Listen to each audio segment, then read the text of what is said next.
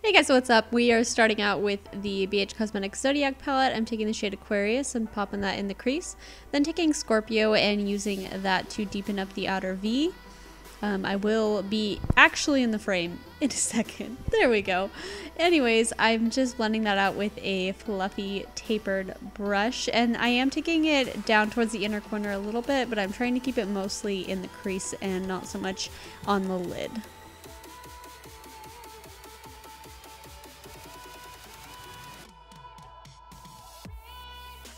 And then I'm taking that fluffy brush again just to smooth everything over and blend it out. I'm taking Pisces now, which is a deeper brownish purple, and I'm popping that in the outer V just to deepen everything up.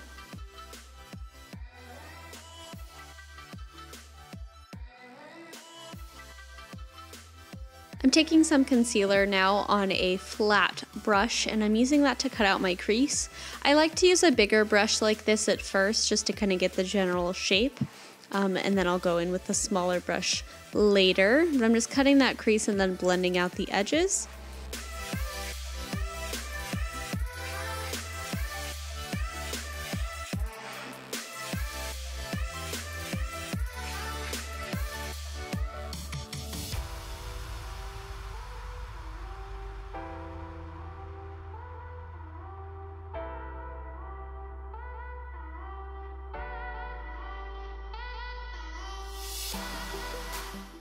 Alright, now I'm taking a small angled brush and using some Scorpio to define the outside of the crease a little bit more, and then blending it out with a little pencil brush, one of my favorite tricks.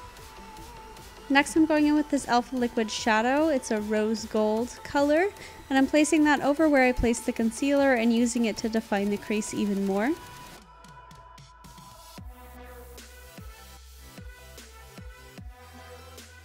And then I'm just blending out the edge with a flat brush here.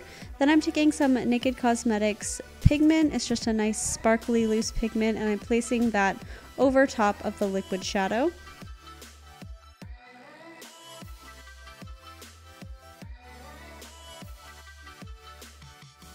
And I'm just blending out the edge with that fluffy tapered brush. I'm also going back into Pisces and deepening up the outer V just a little bit more. And then I'm taking some Physicians Formula Eye Booster, and I'm just creating a basic wing shape here.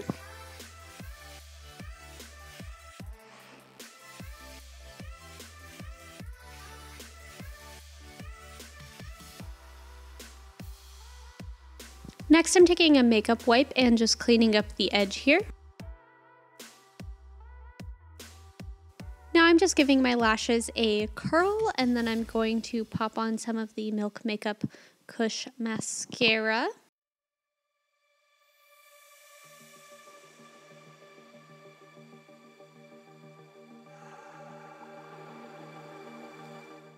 Next, I'm taking these Kiss Lash Coutures, and I just applied them off camera. I'm taking some marula oil now, and I'm putting that under my eyes just to hydrate them and also get rid of any like lash glue or pigment or anything that got down there.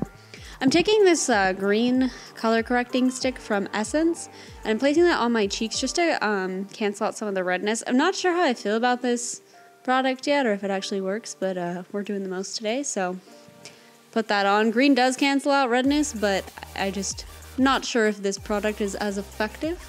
But anyways, I'm going in with the Becca Under Eye Brightening Corrector.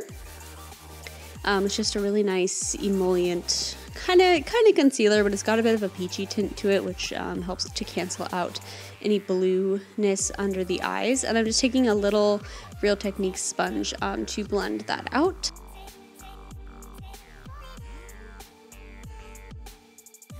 Okay, now for foundation, I'm taking a mix of the Wet n Wild Photofocus and the IT Cosmetics CC Cream. I'm just mixing that on the back of my hand with a flat brush and then putting it all over my face. I really like the finish of the IT Cosmetics CC Cream, but the shade range is completely awful. I think they did expand it recently, but this was the lightest shade when I got it. And the Wet n Wild Photofocus has much better shade range, but I really don't like the finish of it. So I like to mix it in with foundations that are a little bit more emollient, but maybe a bit too dark for me. I'm just using an e.l.f. blending brush to pat this into the skin.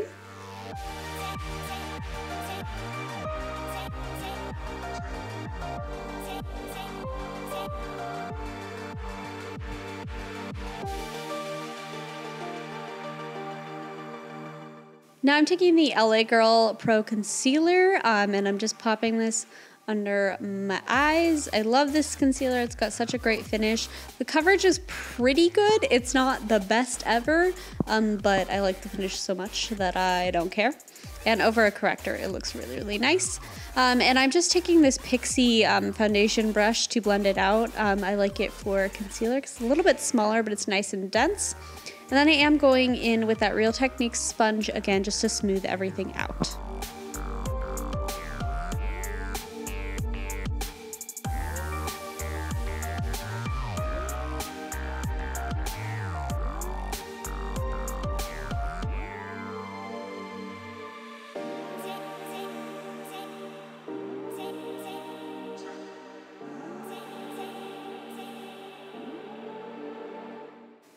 Taking that same concealer, but in the white shade, and I'm putting it under where my contour will be, just to further get a good contrast, I guess. And then just on the high points of my face to create a nice matte highlight. Now I'm using the white shade on its own to highlight. I also put a little bit just in the darkest parts of my circles. But if you are deeper than me and not a pasty ghost, then you can either use the white shade to mix in with your existing concealer, or you can just use one that's 1 to 2 shades lighter than your natural skin tone to highlight your face.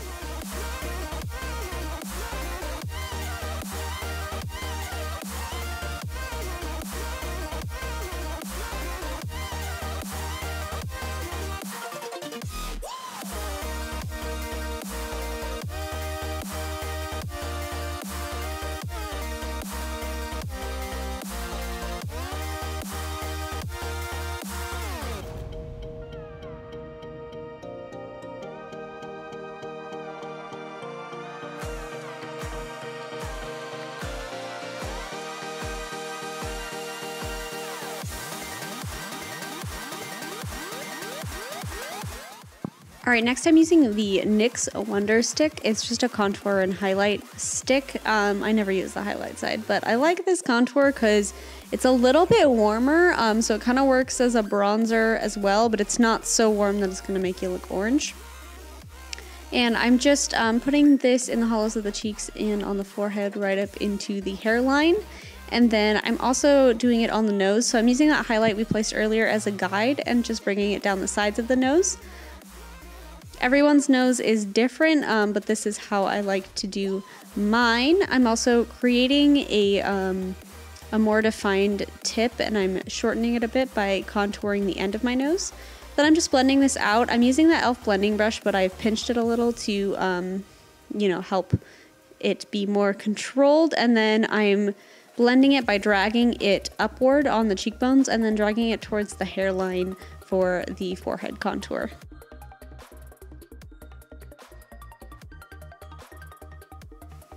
And I'm using that little sponge just to blend out the nose contour. It's got a tiny little flat side, which is fantastic for blending out nose contour because it really helps you keep that straight line while still blending it out.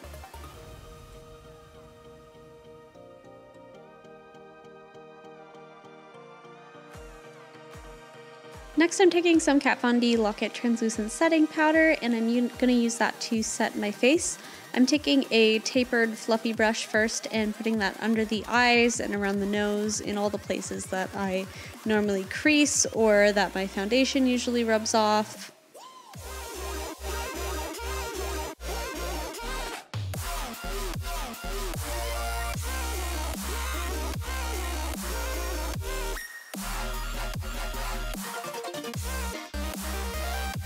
And then I am taking my Real Techniques sponge. This is the big one now, and I'm using that to just lightly set the rest of my face. Next, I'm going in with this e.l.f. It's actually a brow duo. It's got a wax and a brow powder, but this powder is actually a really great color if you have fair skin. It's a very cool tone contour, which I like to add when I want a really defined look in addition to that NYX stick, since it's a little bit warm. And then I'm going in with some butter bronzer to undo that contour. No, I'm just kidding. But this is just to help blend everything out and just kind of warm up the face as a whole.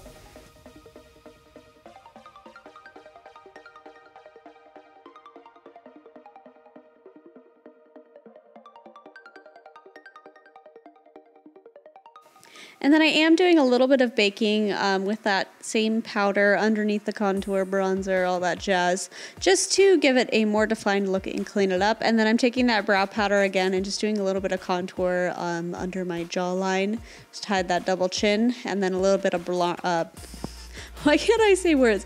A little bit of bronzer just to blend everything out. Then I'm now going into the lower lash line. I'm taking Scorpio and just hugging that close to the lower lash line on the tapered blending brush, and I am bringing it up to meet the rest of the shadow. Now, if you want to make this look a little bit more wearable, I guess, than I did, I would suggest just stopping here or not bringing it up to meet the other shadow, just doing a little bit under the lower lash line. But, you know, I had to be extra and go all out. So this is what I did. I'm using that pencil brush just to blend out that harsh line there. It's a little bit tricky if you use a makeup wipe to clean it up to get the lower lash line shadow to blend back in with it, because it creates such a harsh line. And then I am taking a pencil brush with a little bit of Pisces on it, and I'm hugging that really close to the lower lash line and along that wing to create more depth. And then I'm taking that tapered blending brush again just to blend everything out. And then I did go a little bit more ham on this side. As you can see, I'm just putting it all over my face, essentially.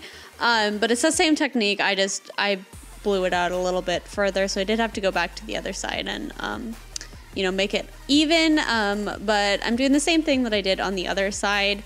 For this one, I am taking a little bit of that powder and putting it on the edge where I actually want the shadow to be. And this is just to help tone it down a little bit, make it a little bit more blended and seamless with the skin.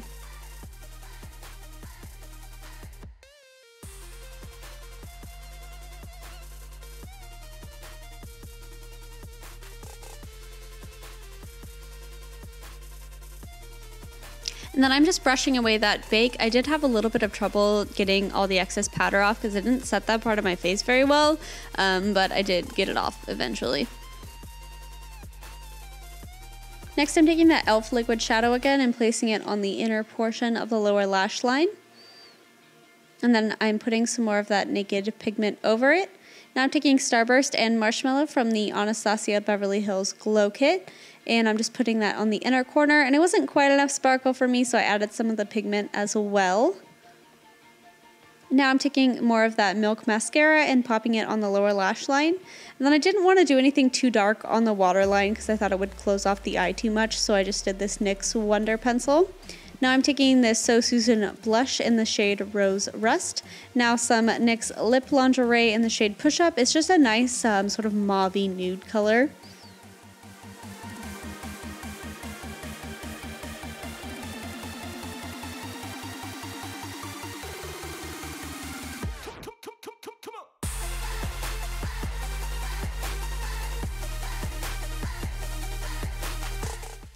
Next, I'm taking the Buxom Lip Gloss in White Russian. It's just a pretty sheer pinky gloss because I felt like a glossy lip would work well for this look.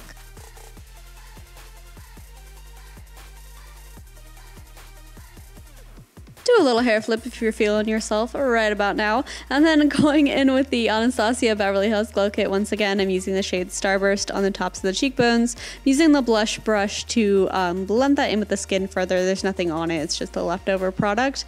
And then highlighting my nose in the same place as we did before, this time with just that shimmery highlight.